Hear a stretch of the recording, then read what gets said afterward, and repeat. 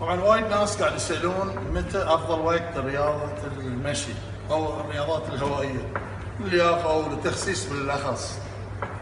طبعا افضل وقت ممكن فترتين، يا انه بعد الافطار بساعتين، خاصه ثاني وجبه الافطار يكون في لحم يعني بطيء الهضم، يفضل انه بعد ساعتين، او انه بعد قبل الافطار. قبل الافطار تقريبا ساعه، يعني بشرط انه عقب ما اخلص ما يكون في وقت وايد بين يعني التمرين وبين شنو الاذان. وثاني شيء بشرط اللي بيمارس قبل الافطار طبعا وايد زين. ليش؟ على حرق الدهون، لان الجسم ياخذ الطاقه من وين؟ ما بيكون اي مصدر غذائي 15 ساعه ما اكل شيء، بياخذ من الدهون، فيحول الدهون الى شنو؟ الى طاقه.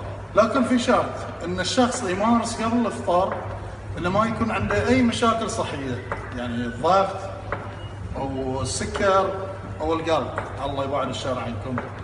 وتدريجيا طبعا اول يوم ما نزايد وايد لان تدرس التغذيه، ويفضل من الحين من اليوم اللي مخطط مثلا انه يبتدي برمضان انه يبتدي من الحين يهيئ نفسه، ما يبتدي من اول رمضان لان ترى عضلات القلب ضعيفه، سوء تغذيه راح ياثر.